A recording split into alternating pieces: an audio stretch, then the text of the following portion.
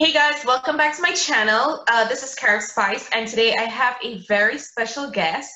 Her name is Tamara. I first saw Tamara on Facebook with her comedy, and oh my gosh, this girl is funny. She's really, really funny, and I just had to check her out. She, resonates with me as an educator. She's an educator. She's a wife. She's a mom. She's a businesswoman. I mean, everything that you can think of about Carrie Spice is this woman. And I felt the connection. I'm like, I gotta get this girl on my channel, not because of the comedy, but because of the other content that she shared as well. So you guys know from time to time, I do talk about like health and anxiety in particular, and now postpartum depression. And of course, my platform on YouTube is about health and fitness and overall wellness. And I thought, oh, what a great time to bring this woman on my channel.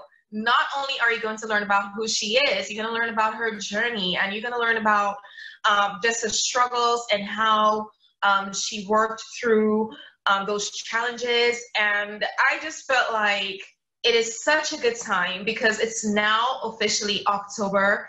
It's Mental Health Awareness Month, and October 10th, I think, is Mental Health Day. So at some point in time, you're going to see this video is going to be out, and it's just to bring awareness. And for me, particularly, I'm trying to push this in the Black community as well, because it's not something that is openly discussed in the community. You know, I'm authentic. You know, I'm going to talk about it. You know, I am unfiltered. So there it is. Hi, Tamara. Thank you so much for joining me after this mess.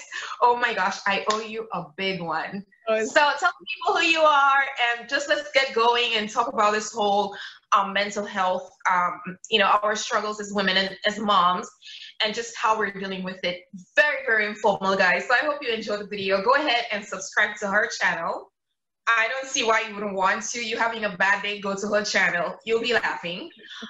Give a thumbs up to both of us and leave us a comment so we know that you appreciate the content. Yes, yes. Well, thank you so much, Carrot Spice, for having me. I'm super excited. I'm very honored to be a part of this. This is something that I hold near and dear to my heart. But for those of you who do not know me, hello to all of your lovely subscribers. My name is Tamara, and my channel is called the Mompreneur Plug. And on my channel, I help mothers embrace who they are outside of motherhood. So one of the things that I've discussed on my channel often is mental health. One in particular, struggling with anxiety. I have mentioned in some of my videos that I struggled with postpartum depression for actually several years. So it's something that I take seriously. It's something that I actually would.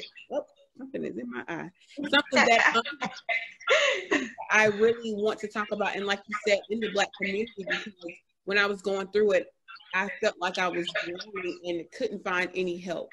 Nobody really wanted to talk about it. And I found that when I opened up about it, that's when people started coming to me saying, hey, I went through the same thing. And I'm like, why did you do anything? But yes,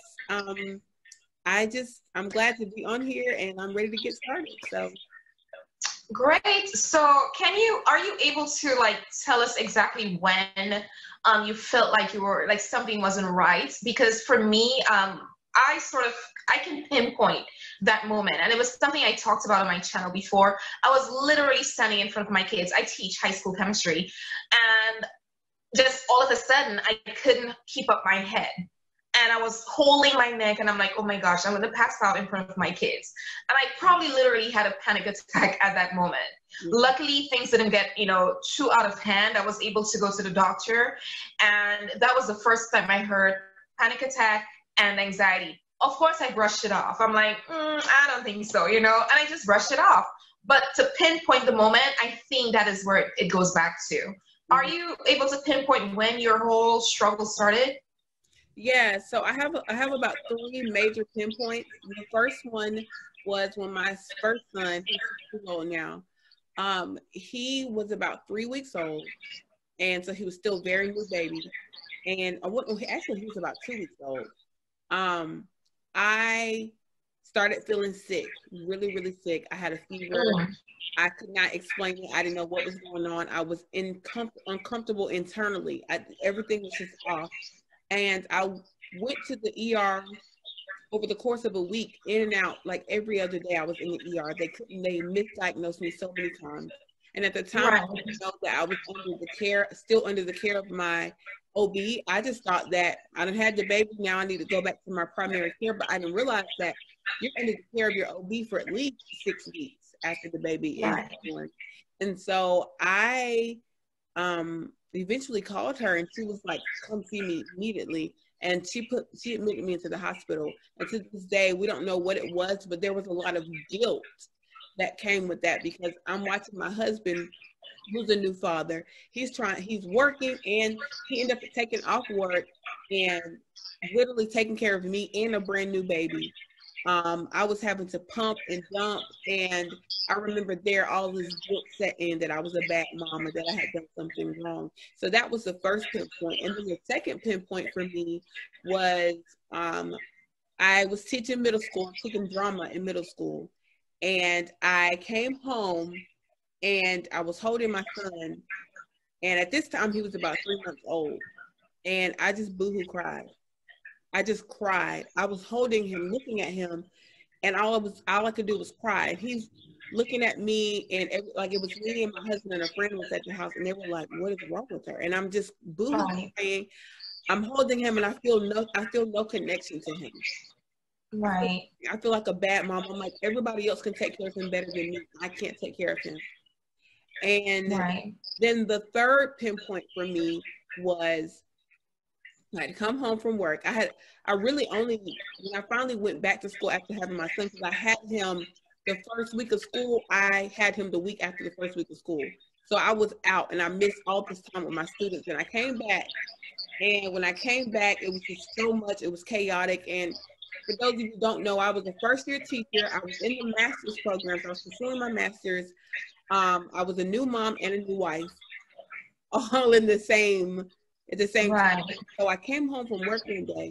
I'll never forget, I laid on the floor in my sunroom, and I was just staring off in space. And I remember just kind of looking, and my friend and my husband was just like, "Are you okay?" And I couldn't talk. And then I ended up talking to my mom on the phone about something, and she was trying to explain something to me, but it just made me feel worse. I went into the room and started screaming, "I want to die. I want to die. I don't want to be here." And I remember saying it, and on the inside, I was like, "Why are you saying that?" But I couldn't stop saying it. I literally could not stop saying it. And so my husband just grabbed me and started praying. And then I just sat there. And that's right there is when I knew, okay, something is wrong. You need to go, you need to get help. And so those would be my three major pinpoints where I knew something was not right with me. But I had heard of postpartum, but I didn't really know it was a thing. I'd heard people talking about it, but it's not, like I said, it's not something discussed in the African-American community. Right. So I didn't know I was going through it until somebody else said, "Hey, this is what you're dealing with." Right. Well, thanks for sharing that. So, I said the Black community simply because I'm really from the Caribbean. And even though we have African-American, we have African, it's the same thing back in the Caribbean. Mental health is not necessarily something that is really discussed openly. So that is one reason I started interjecting this on my channel. I felt like it was that important. For me, when I mentioned my whole scenario in the classroom, that is where I first heard the A word, the anxiety word, and that was back in 2018. I'm pretty sure my symptoms started around 2015, 2016. There was some major changes in my life that probably would have led to me experiencing those symptoms, and those symptoms manifesting at that time. So much later, like a couple of years later. Fast forward, okay, I recently had a baby this May of 2020, and she was delivered at 29 weeks. Backstory to that, I had a very, very difficult pregnancy with, the whole, it's called HG, hyperemesis gravidarum. I talked about this on my channel as well, and just how it was really stressful for me, the emotional impact of that. Then having my pregnancy end abruptly was something else. That was another bit of trauma that I'm still trying to reconcile. You know, it's like I was pregnant now, and then in the next 10 minutes, I was told, okay, we're going to deliver this baby because of your preeclampsia. And then having a baby in NICU was another bit of struggle and trauma for me. So it was like three things all together. And even though I resolved, I felt like I had a hold on my anxiety. Fast forward, we're dealing with some sort of postpartum depression, according to my doctor and according to my counselor, because I'm also in a little bit of counseling just to help resolve the whole experience, and to just kind of feel like, okay, there is something more to look forward to, because I feel guilty and I beat myself up every day for not being able to continue with my pregnancy. I felt like I did something so wrong. You know, I preach health and fitness on my channel, and I felt like the most unhealthy person that I wasn't able to carry on with my pregnancy. So there's a lot of unresolved guilt in that scenario. And so, I felt like I couldn't really go to like friends to talk about it. Hence, I had to seek the help from outside sources. And you know what? It's better than nothing. It's going great. But at the same time, in between, my family were concerned, my relationship, I'm married. I'm pretty sure there were things that my husband was dealing with that I wasn't aware of, because, guys sometimes carry things that they don't like to talk about. So I don't know about you, Tamara, but how did you feel your whole experience? Was there any impact on your relationships? Not necessarily your marriage only, but just your relationship with your coworkers and just friends. If you want to talk about your husband, that's fine as well. So I'll talk about my husband first, because I think it impacted him the most. He feared for my life often. Yeah. Like, is she suicidal? Because I was. Is she going to be okay? And I think he spent a lot of times trying to make sure I was okay. That at some point he neglected himself. And so now I think he's playing catch up with self-care. But it definitely affected us in a lot of ways. Like, I think he spent a lot of time tiptoeing around me, trying to make sure he didn't say the wrong thing or do the wrong thing that start a flare up. Right. My mom, same thing. My mom is a worrier anyway. So I know she spent a lot of time worrying about me and trying to make sure I'm okay. She spent a lot of time coming up here to check on me. She, even now, because with my second pregnancy, I didn't have postpartum, thank God. I kind of knew this time. And when I felt myself feeling some type of way, I set up a session with my counselor, and I was a little bit more aware the second time around. But even now, I still struggle with anxiety, severe anxiety, and my mom spends a lot of time coming to check on me.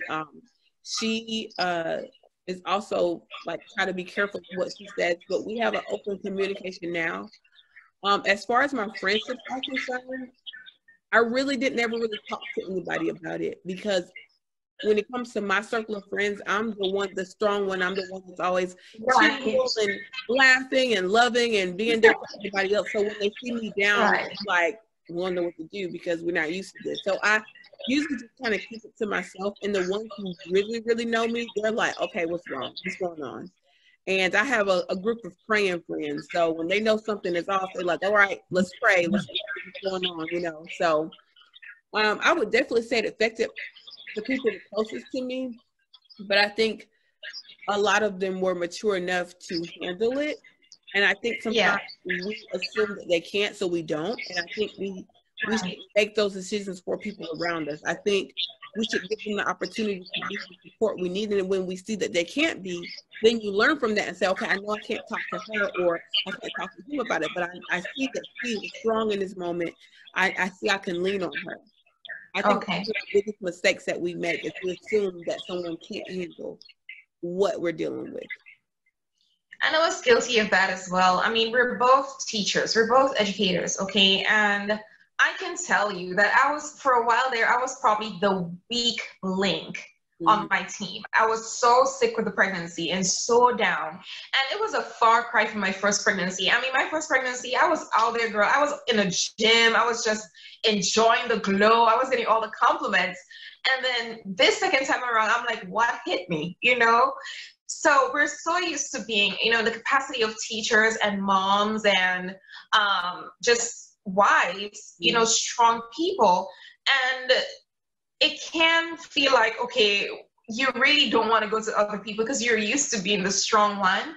But I think that is like the worst thing you can do, especially with something as serious as postpartum depression. I mean, we're lucky to even have the support of our moms and our husbands and whoever else we have in our circles, right? But there are a lot of women out there who just do not have the resources or the help. There's a lot of, single moms. So, you know, for me, a question I get is, how do you deal with this? Where do you seek the help? I started with my OB. I've known my OB for a while. I literally said to her, you're delivering my baby at 29 weeks. You know, at the end of this surgery, this section, I am going to be messed up. And she said, I know how you are, and I know. So I'm already going to tell you, you're going to counseling. You're going to get some help. You're going to talk it out. You're going to journal. You're going to do all that you need to do to be better and to get back to being your better self. Mm-hmm. And so I'm really grateful for having that kind of doctor to push me in that direction. Mm-hmm. I'm also very grateful to have a very, very strong mother. My mother is like my best friend. And I know it sounds so cliche, but she's literally my best friend because she's a good listener. She was also an educator for many, many years. She's retired now. And, you know, she's just very good she doesn't have the title of counselor, but she's very good at counseling and listening, giving you the best advice you can ask for. And just in my immediate circle, you know, I have that close friendships that I need just to talk it out, laugh it out, cry it out. So I feel very blessed to have those things in my life. But there are women out there who do not even know where to start. So for you, what advice would you give there to, like, let's say moms who just do not know where to turn to? Mm-hmm. What would you tell them? I would tell them to do their research, find a reputable company or a counselor. I know right now during the pandemic, it's kind of hard, but there are a lot of online counseling resources that are reputable, depending on your preference.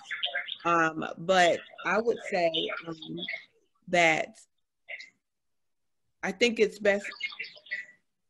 Sorry, my friend walked in here. Oh, guys, we have small kids. Like, we both have 3-year-olds, and I'm just keeping my fingers crossed that this little girl stays out there. So, yeah. For me, I would recommend that you, number one, do your research. Number two, it's not a question. Go to counseling, because a certified person can sit down, hear what you have to say, and then also give you a constructive response, one that'll help you. I recommend it because for me, even though I'm not dealing with postpartum, and I'm not necessarily dealing with depression anymore, there are things that she taught me years ago that still stick with me. And sometimes it's good to just have somebody who's unbiased, who will hear what you have to say and then be able to listen and give you practical things to help you. I would also recommend journaling. I would recommend anything that calms you. So if it's meditation, you need to sit down, listen to some music. If you need to self-talk, maybe sit in your car and record yourself talking just to get it all out. And find someone that you trust, that you can talk to and not worry about, them judging you or saying something like, that's crazy. How could you do like that? So that would be my way that's how you get started. I would say, go ahead and pursue a counselor, pursue some type of help in that way. And a lot of people think that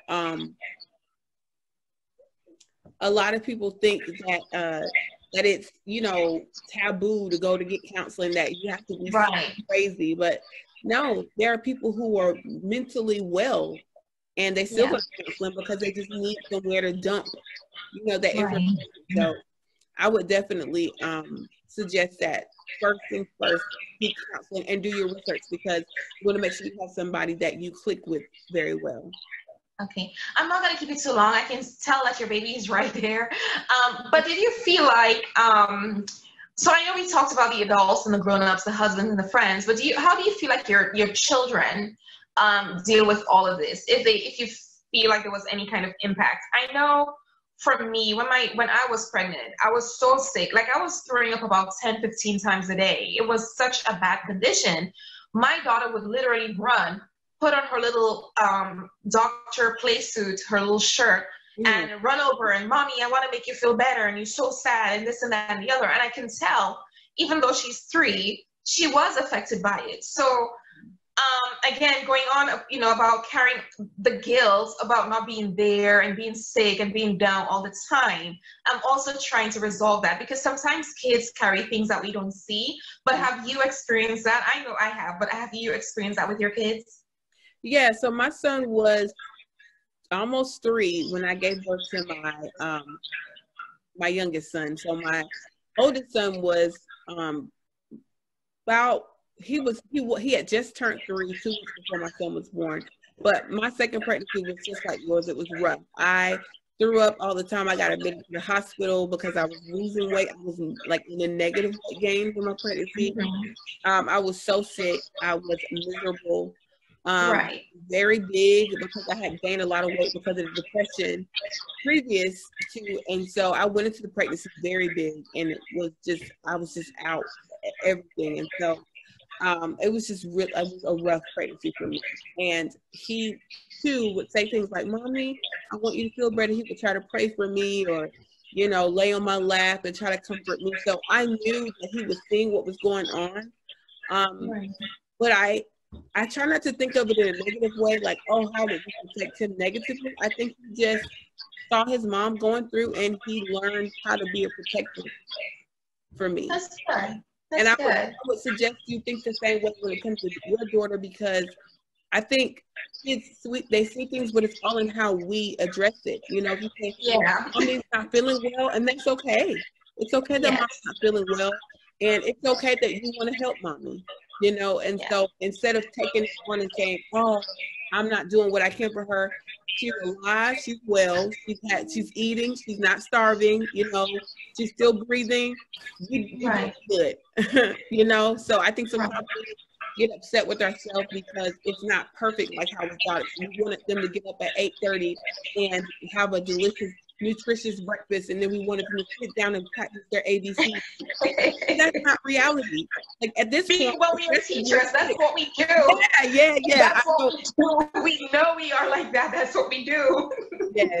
Yes. But it's not always realistic, It's just not. Right. When you're sick and pregnant, son, step away. Sick and pregnant, and got a lot going on. So. Yeah. Girl, I know. I know. But I'm glad you mentioned that, though, because I'm such a structured person. And if it's the one thing that just being through this pandemic, being so sick and being so, with the anxiety and depression and all of that, the one thing that I learned is just that I need to let go of certain things and let things be. I'm not holding on to stuff anymore. I've become more relaxed about certain things because I have to. I cannot stress about stuff that I don't have control over. And that was the one thing I really had to learn how to do. Just compartmentalizing my issues, my struggles, my worries for the day, put things on the back burner if they're not important, and just deal with what was urgent. And sometimes it's not always easy to do that. When you're the kind of person who likes structure, and as you were just jokingly saying, we're going to have breakfast and do this and do our ABCs and all that. That's really how I was. It's probably a teacher thing, but that's really how I was. But now that you say it, I can look back and laugh. What was I thinking? What was I thinking? Your children are fine. It's okay if they eat a Pop-Tart and you're still in the bed. That's okay, because you got to make sure you're well. If you're not well, your child isn't going to be well. They have to see you. And so it's okay. They're not going to be mad at you. and remember 10 years later, my mom was getting me Pop-Tarts. That's not even, all they're gonna remember are the good times that mom wasn't feeling well, but she made sure I had something to eat, Right. And I think we focus so much on what it looks like versus the reality. And one of the things that my counselor says all the time is, yes, one of the things that my counselor says all the time to me is, Tamara, state the facts. What are the facts? What are we saying right now in the present? Is your child safe? Does he feel love?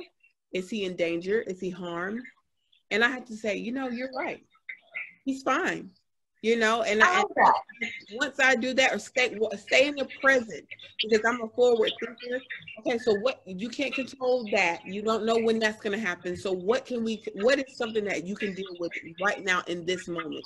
And that has helped me tremendously when it comes to anxiety. I like that. And that is a good place to wrap up, because people who do struggle with anxiety tend to be forward thinkers. We're like always with what if, is this going to be? And we do that a lot. So I'm really, really glad you mentioned that, because that is classic. That is very classic of people who do struggle with anxiety. But, I know I can see you're busy. I really appreciate it.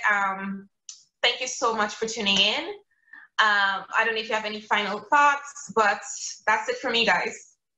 Well, thank you for having me, guys. Make sure you like and subscribe to Carol's Fitness channel. And if you want to come over to my channel, you can come over and subscribe at the Mompreneur plug. I will be happy to have you. And thank you once again. Yes. Oh my gosh. Y'all, she's so funny. But if you're looking for some workouts and stuff to help deal with anxiety, come on over to my channel. But this woman is so funny. I'm so happy I saw your video on Facebook. I needed that laugh. Yes. All right. Okay. Bye. Bye.